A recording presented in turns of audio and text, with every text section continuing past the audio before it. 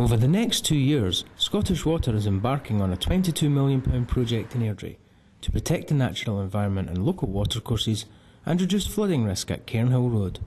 Work has already commenced in partnership with Byzak Limited. The project involves 3 key pieces of work. The first piece of work is upgrades to the wastewater network outside Airdrie Business Centre. This work will be completed by June 2011. The second piece of work will reduce flooding risk in the Cairnhill area by increasing the sewer size and linking it into a new storm transfer tunnel. Work started in April 2011 and will take 6 months to complete. The third and final piece of work is also the biggest.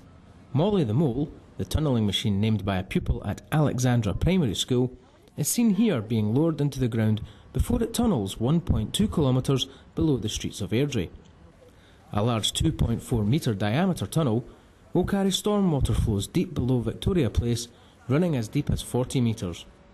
The tunnel will start in the ground to the rear of the Go Outdoor store and continue east, ending at Airdrie Railway Station car park.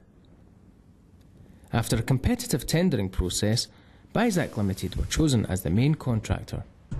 Our delivery partners Byzak are instrumental in helping us to deliver this work in Airdrie, as they have experience of the deep tunnelling that's central to the project.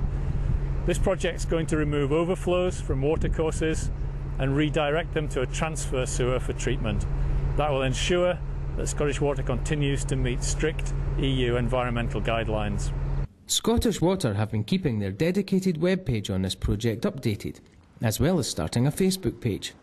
Once completed, this project will provide the dual benefits of minimising the flooding risk at Cairnhill Road and protecting the natural environment in Airdrie and beyond for future generations.